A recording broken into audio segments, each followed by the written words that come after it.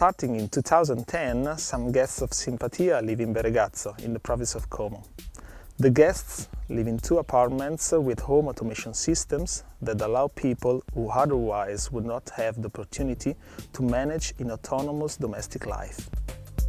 To implement these functions, the electrical systems of the apartments have been revised and updated, replacing the traditional switches and buttons with devices supervised by softwares with a custom interface for each user.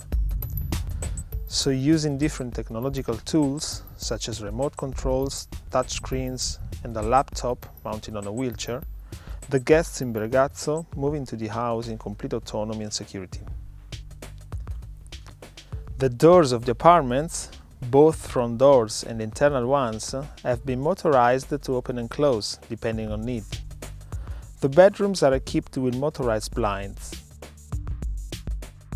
The lighting of the house and the ambient temperature can be controlled through the laptop or the touchscreen device built into a wall of the house.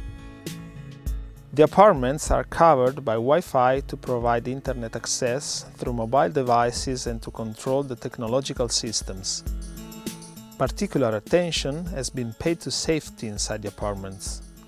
By installing a smoke detection system, it's possible to detect any outbreak of fire and to give immediate notice thanks to sensors inside the various rooms. For their safety, guests also wear a bracelet with an SOS request button. Pressing it, a procedure will run, alerting the available staff and delivering an audio and video remote access to the apartment. Thanks to a network of cameras in the living room and in the bedrooms, the remote control central can see in real time inside the apartments and at the same time can communicate through a speaker system with the guests.